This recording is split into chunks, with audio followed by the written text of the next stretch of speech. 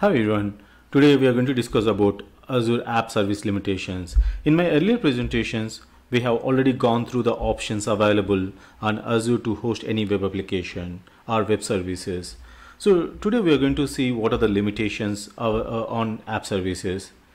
So anytime when you are launching your web application, you need to see both pros and cons of it. Then only you can take a right decision. So I'm going to walk through first app service limitations. So app services already have a lot of advantages such as security, backup, high availability. All these things are taken care by Azure.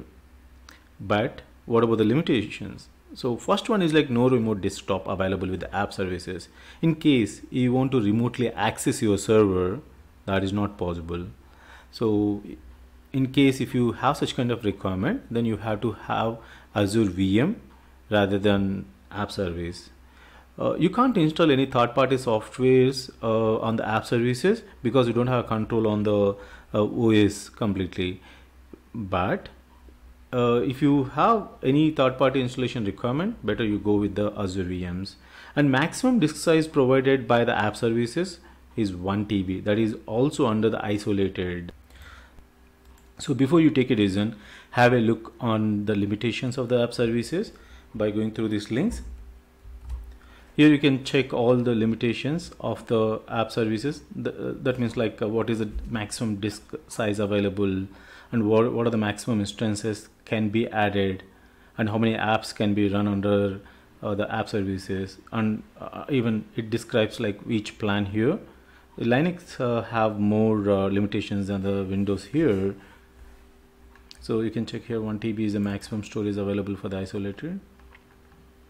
So the number of languages are supported by the app services are this many.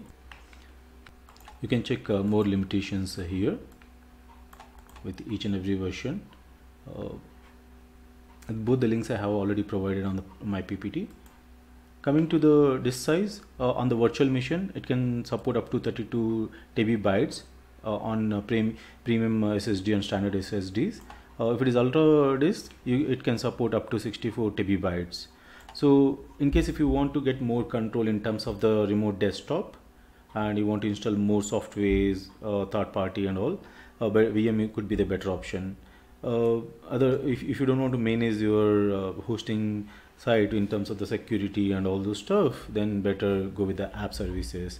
One more thing, like if you have huge traffic expected, also huge disk space required, then you can go with the virtual machine. So after going through all these links, better take a decision. Thanks to everyone.